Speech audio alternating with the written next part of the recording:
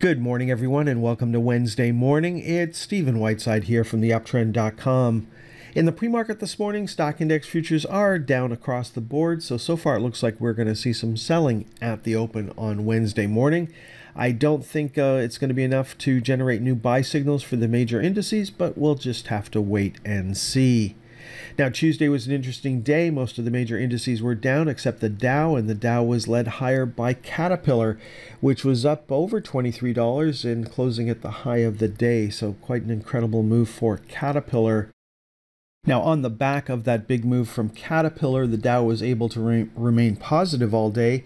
And we're looking for a close for the Dow Diamonds below 351.49 on Wednesday. Not expecting that to happen. And of course, that lower channel line is going to continue to move higher daily. What didn't work on the Dow? Well, it was Verizon was the big loser. Now, Verizon's had a great recovery off the recent low. The recovery was not positive enough to generate a buy signal.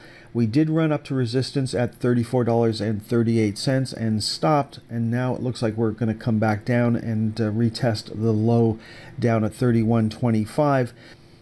Notice that from the time that Verizon started to recover here, that the pros showed no interest in taking control, and so that was kind of a warning sign that this was just a short covering rally, and it has now started to fade. What else didn't work on the Dow? Well, Walgreens and Merck, both already on sell signals, led the Dow lower yesterday. Notice Merck traded right back down to the recent low, and we'll have to see if that low holds on Wednesday. Also notice that we put in a high here, then a lower high, and now another lower high, which of course is bearish. Looking at the SPY, we need a close below 452.20 on Wednesday to give us a sell signal. For the triple Qs, we're looking for a close below 377.36. For the IWM, we're looking for a close below 194.14. And for the IWC, for the microcap stocks, we're looking for a close below 112.58. Next up, let's take a look at the fear index. And historically, I would tell you that a close above 1426 would be negative for the stock market.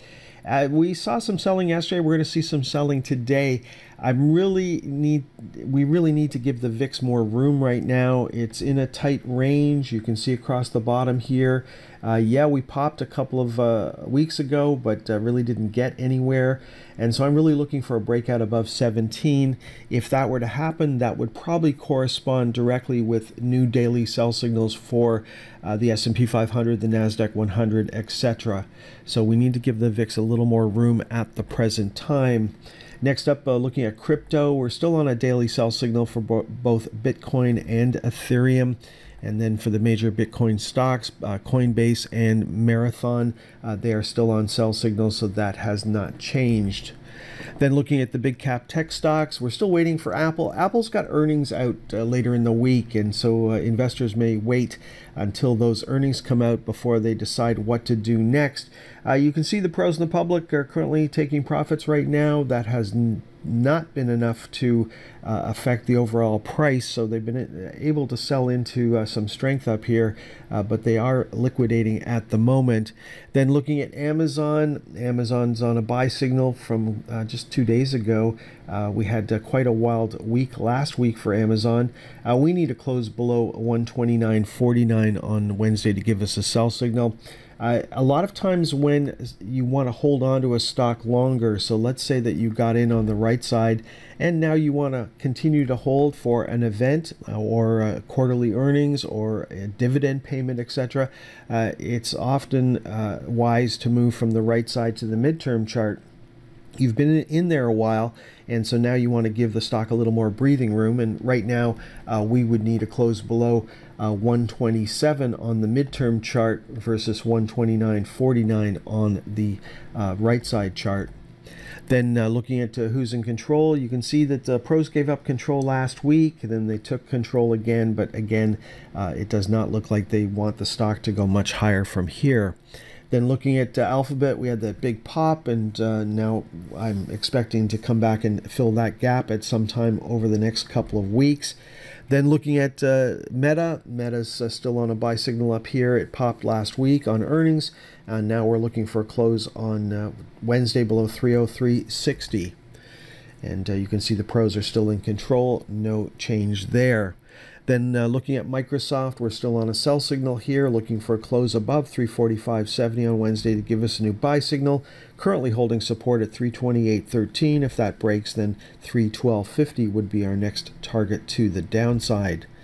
Then looking at Nvidia, still on a buy signal here. That would change on Wednesday with a close below 452.61.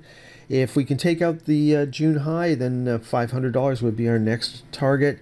Looking down, of course, if we break 437.50, then 406.25, and then 375 come into play, and 375 is at the top of the open gap. Then looking at Tesla still on a sell signal. On Wednesday, we're looking for a close above $273.04. Let's finish off this morning's presentation looking at the major commodity ETFs. And the energy sector had a small pullback on Tuesday, starting off with crude oil. You can see a very small pullback there, a small pullback for gasoline. Gasoline had an inside day, or a day of indecision. Natural gas, unfortunately, is still on a daily sell signal, filling a gap. On Tuesday, we are looking to see if 664 will hold.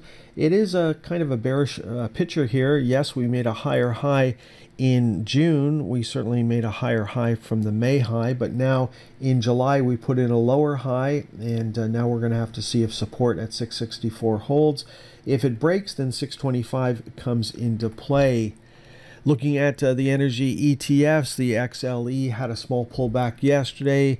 Oil and gas equipment had a small pullback, as did the explorers, and as did the small cap energy stocks, but certainly not concerned about possible sell signals on Wednesday unless the energy sector collapses, but that's not what we're seeing in the pre-market this morning. The GLD is still on a sell signal, no change there. The SLV has come back and is back on a sell signal as of Tuesday's close. Then looking at the miners themselves, the GDX still on a sell signal, no change there. No change for the junior miners, and unfortunately we've got the silver miners back on a sell signal as of Tuesday's close. Okay, folks, that is all for this morning's presentation. Still looking for some selling at the open on Wednesday morning. Have a great day. Next time you'll hear my voice is on Thursday morning.